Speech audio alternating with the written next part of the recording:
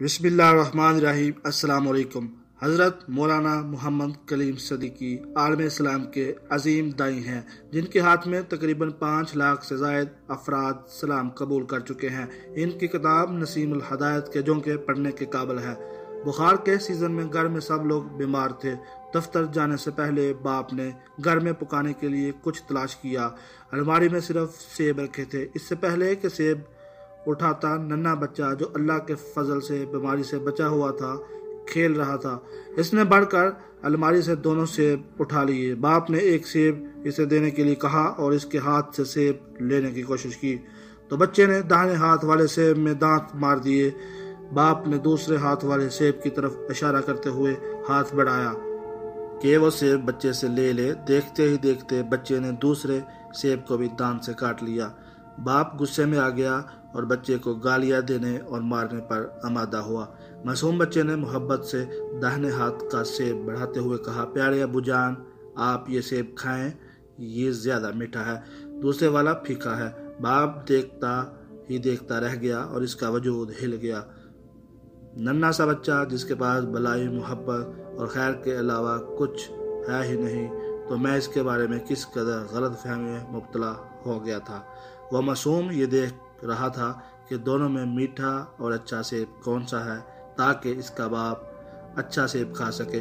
زندگی میں روز ہم اس طرح کے حالات سے گزرتے ہیں۔ جلد بازی اور صبر و تحمل سے عاری ہو کر دوستوں، عزیزوں، بھولے معصوم بچوں اور منفی عینک سے دیکھ کر انفعال میں جذبات میں آ کر سخت فیصلے کر لیتے ہیں، حالانکہ ہم دائی اور حامل قرآن امت ہیں اور قرآن نے ہمیں صبر و تحمل کی کس قدر اہمیت بتائی ہے۔ ہم اپنی منفی سوچ اور جلد بازی میں لیے گئے فیصلوں سے بنے ہوئے کاموں کو بگاڑ لیتے ہیں۔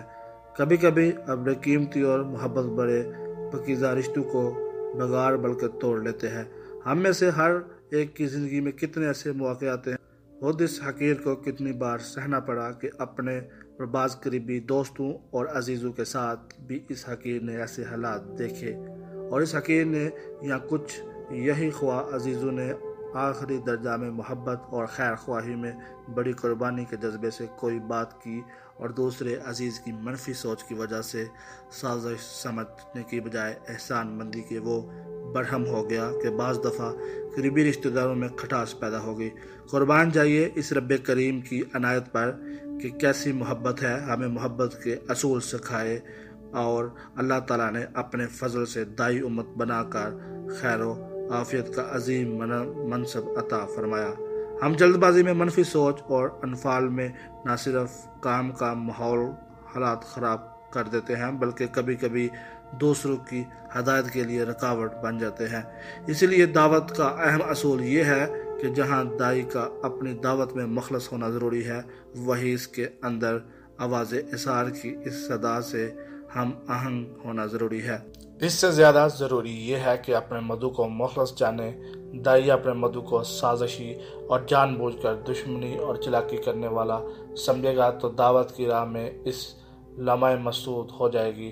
مدعو کی تمام باتوں کو ندانی اور معصوم بچے کی ندانی میں دونوں سیب کاٹنے کی خیر خواہی سمجھ نہ آ جائے گی تو پھر اس کی حرکتوں پر اس کی باپ کی طرح ہی پیار آئے گا، پھر آسمان سے ہدایت کے دروازے کھولیں گے۔ آخری درجہ میں بھی دشمنی اور سازشوں میں جب تک غیرت اور بیگانگی، غصہ اور انفعال سے دور ہو کر اپنائیت سے اپنا سمجھ کر دعائیں کرنا دائی امت کو نہیں آئے گا، تب تک فتح مکہ اور ہدایت کی ہوائیں چلنے کی خواب دیکھنا عبث ہے۔ کاش ہم سمجھ سکے۔